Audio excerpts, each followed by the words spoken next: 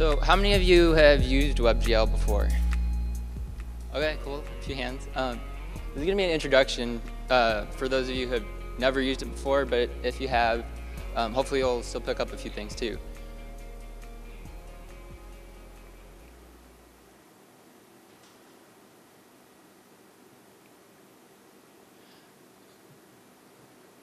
So WebGL is, or Web Graphics Library is a JavaScript API for rendering interactive 2D and 3D graphics within the browser, within an HTML canvas element, in any browser that supports it without the use of plugins. And it's supported in all the latest versions of all the major browsers, as long as your GPU is also compatible. So what are people doing with WebGL? Games, of course, product viewers or model viewers for things like shoes, jewelry, phones, cars, sometimes with customization options. Promo sites for TV shows and movies like Find Your Way to Oz, Gravity, the second Hobbit movie. Interactive music videos like 3 Dreams of Black. Data visualization, 3D maps like Busy Cities, generative art, particle simulations, and those are just a few of the possible uses. And most of these examples were made with the help of Three.js. And Three.js is a 3D JavaScript library released in 2010 by Ricardo Cabello, also known as Mr. Doob. And the advantage of using a 3D library like Three.js is that what would take you hundreds of lines of code with raw WebGL, you can do with just a few lines in Three.js. And it has several renderers, including WebGL. We're going to use that one because it's faster, it's hardware accelerated. And other features include scenes, cameras, geometry, 3D model loaders, lights, materials, and we're going to talk about a few of those in a minute. So this is the Three.js website, threejs.org, and we just looked at a few of those featured projects. And on the left, there are links to resources, documentation, like where you can find Three.js on GitHub, Stack Overflow, Google+, the IRC chat channel if you need help. And the first two links are for examples that are included in the Three.js GitHub repo, and more examples by Lee Stemkowski. And unlike the featured projects, the examples are demos of individual features or techniques, and your projects will usually end up being a combination of those features. And between those two example links, there's over 300 examples. And we're going to go through all 300 of them right now. I'm just kidding, but there is a link to a getting started page that shows you how to set up a scene with a simple cube, and this is the most basic Three.js example. So let's look at the code for this. This is the HTML. So you just include the Three.js, the main Three.js file, and then your JavaScript goes after that. And the JavaScript looks like this. All Three.js projects have at least these three things: a scene, a camera, and a renderer. So you set the size of the camera and the renderer, and you add the canvas element to the HTML, and then you create a box geometry and a material and add that to a mesh, and then you add the mesh to the scene. And then by default, objects are added to the origin coordinates 0, 0, 0, so you have to move the camera out in the z-axis so that it's not inside of the cube. And then to render, you create a render loop using request animation frame, and this will get the renderer to draw to the canvas 60 times per second. So an easier way to visualize how all of these things work together is with this node map. So you can see the geometry is made up of vertices and 3-sided polygons or triangles. And you add the geometry and the material to the mesh. And the mesh is a scene graph object, along with the camera, lights, and the scene itself. And the scene is the root of the scene.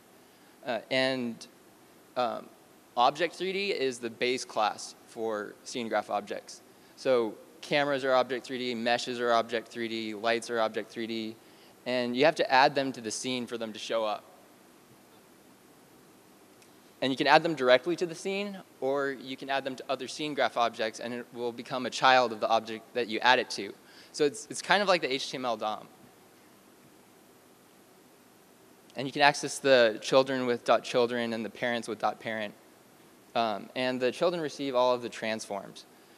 So there's this example in the GitHub repo. It's kind of an extreme example of this, but the cube at the center is the root of the scene. And each consecutive cube outside of that is a child of the one right before it. So when you rotate the cube, all of the children are rotated along with it. Now the transforms are the position, the scale, and rotation. And I'm just using tween.js for the transitions here. And you can see the rotations are in radians.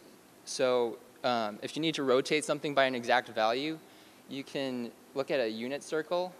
And the values in pi, with pi in them, are in radians. But if you don't want to deal with radians, you can use Three.js math utility to convert degrees to radians. And you can use the unit circle as a reference for other things, like animating an object in a circle. The x position would be the cosine of the angle, and the y position would be the sine of the angle. And you can also divide the circumference of a pumpkin by its diameter, and you get pumpkin pie. I'm going on a tangent. So let's talk about cameras. So there's two types of cameras in Three.js. There's the perspective and the orthographic camera. And the perspective camera parameters are the field of view, aspect ratio, and the near and far clipping planes. The aspect ratio is the window width divided by the window height, and the field of view is the angle between the top and bottom planes of the camera's viewing frustum. So you can increase the field of view for a wide-angle lens, and you can see that the grid is kind of cut off now. So if for some reason you can't see an object when you add it, you might need to increase the far clipping plane, because anything outside of the clipping planes won't be rendered. So that's the perspective camera, and the orthographic camera doesn't have any vanishing points. And the parameters for that are they just define the limits of the frustum. So that's cameras. And one of the things I like to do is add in orbit controls, and that lets you move the camera around the scene. So use left mouse for orbit, middle mouse to zoom, and right mouse to pan. And this also has keyboard and touch controls, and it's really easy to add in. You just include the orbit controls file that's in the GitHub repo, and create a controls object with the camera that you want it to control, and then update the controls in the render loop. So that's 3 lines of code. And you can also do things like disable the controls or limit how far you can rotate or zoom in if you don't want to rotate below the ground plane or zoom inside of an object. And I have a habit of adding orbit controls to everything because it's just that easy. But there's also controls for like flight or first-person controls, Oculus Rift controls. And there's a few different types of geometric primitives in Three.js. These are a few, and you create them all the same way. The box geometry, new 3.sphere geometry, cylinder, torus, and the parameters for them are the width or the radius and the subdivisions or the resolution of the geometry. And that's about it for geometry. So let's talk about materials now. These are the basic Lambert, Phong, and normal materials. And the basic material is just a solid color, like a silhouette. And the constructor takes a JSON object with the material properties, which we'll talk about in a minute. And the Lambert and Phong materials are 2 really common shading techniques. The Lambert is just a non-shiny matte surface, and the Phong includes a specular highlight for shiny objects. And the normal material maps the surface normal to RGB colors to represent different angles of light reflection. And the surface normal is just a vector that's perpendicular to the surface. And one of the things it's used for is lighting calculations. So if we look at the material properties for the Phong material, one of the properties is shading. And the shading can be either smooth or flat. And the flat shading uses the face normals, and the smooth shading uses the vertex normals. And you can change the color. You can increase the shininess if you want a sharper specular highlight. You can turn on wireframe, or you can change the opacity. And you can also apply textures in the material properties, but first we need to talk about UVs. And each vertex in a model has an XYZ position in world space, but it also has a UV coordinate in UV texture space, and that just tells the program how to place the image onto the model. It's kind of like a soup can label. So to load in the texture, you use a load texture image utility, and you use that as the value for the texture map in the material properties. So this is the color map. And the normal map uses, lets you add more detail to a model without using more polygons by baking the detail from a high polygon model into an RGB image that's used to affect the shading normals of a low polygon model. And the specular map defines the shape of shiny areas on a surface. So in this example, the water is white and the rest is black, so only the water is shiny. And if you apply all three of these textures, it might look something like this. And your code would look like that. So there's a few different types of lights in Three.js. The directional light has a position and a target. But those don't really matter because they're only used to set the direction of the light. The light acts as if it's infinitely far away, and all the rays produced from it are parallel, so it's kind of like a sun. And most of the lights in Three.js have a color parameter, so you can use that for warm or cool lights, and an intensity. And I usually don't set the intensity above 1 because that tends to blow the light out. And the point light shines from a specific position in the scene in all directions. So it's kind of like a light bulb. And the spotlight shines from a specific position in a specific direction, and it only affects objects that are within a cone defined by the angle and the exponent fall off. And the ambient light is applied to all objects in the scene globally. So if I turn it to black here, it's like the same thing as no ambient light, but I usually like to keep it a little bit brighter than pitch black or a darker shade of the material color. And a really common lighting technique is three-point lighting.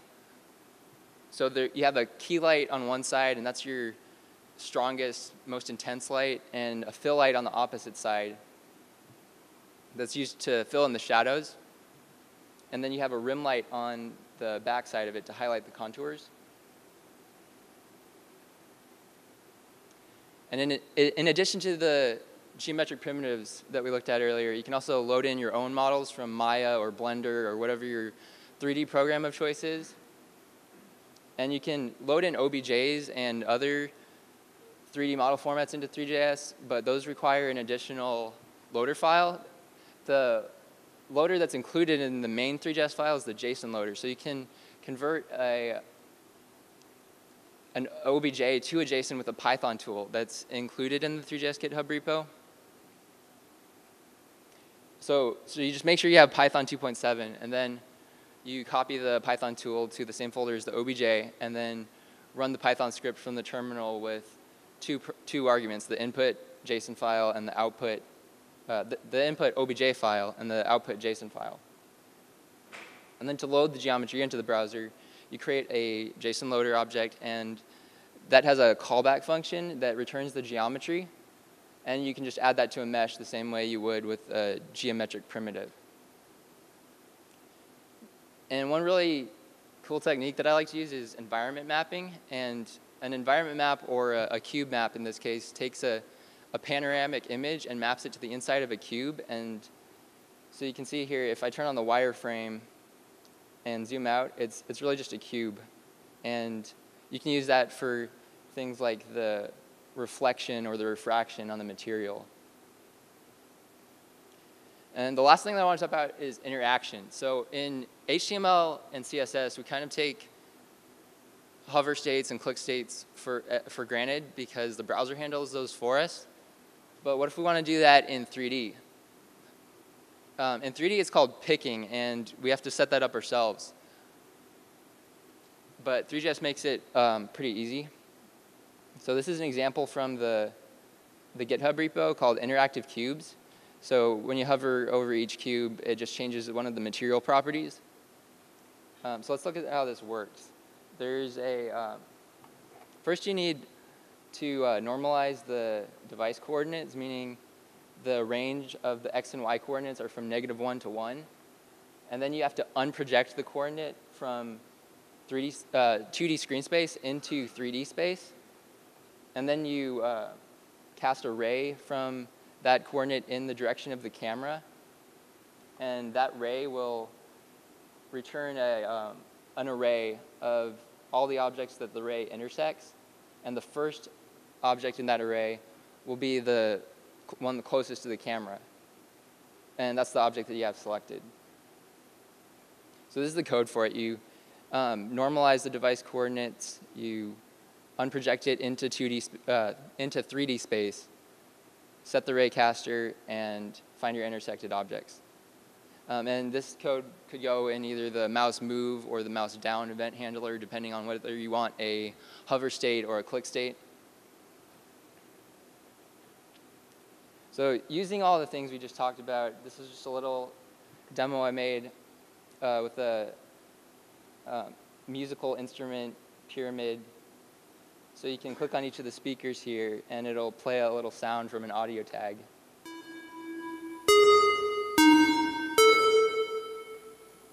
So yeah, those are just a few of the things you can do with Three.js. The slides for this are up on my website at davidscottlyons.com/3js. And if you have any questions, I'll be around. You can just come find me, say hi. Thanks for listening.